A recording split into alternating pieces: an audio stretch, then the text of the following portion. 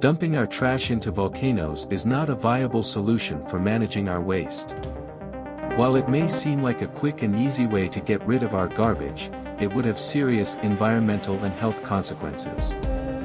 Firstly, volcanoes are not designed to handle the types of waste that we produce.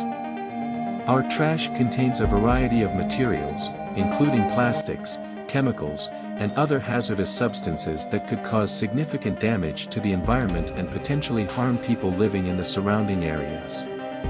Secondly, dumping trash into volcanoes could release harmful gases and pollutants into the air, which could have serious health impacts for people living nearby. Volcanic eruptions already release large amounts of carbon dioxide, sulfur dioxide, and other gases into the atmosphere, which contribute to climate change and air pollution.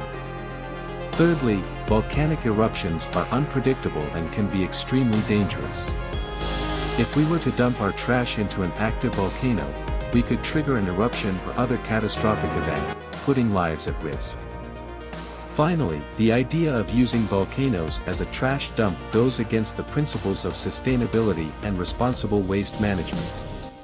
Instead of simply disposing of our waste, we should be focusing on reducing our consumption and finding more environmentally friendly ways to manage our trash. In summary, dumping our trash into volcanoes is not a viable solution for managing our waste. We need to find more sustainable and responsible ways to manage our waste that protect the environment and the health of people living nearby.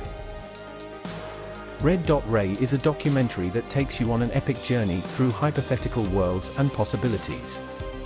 Join us on an imaginary adventure through time, space and chance while we, hopefully, boil down complex subjects in a fun and entertaining way.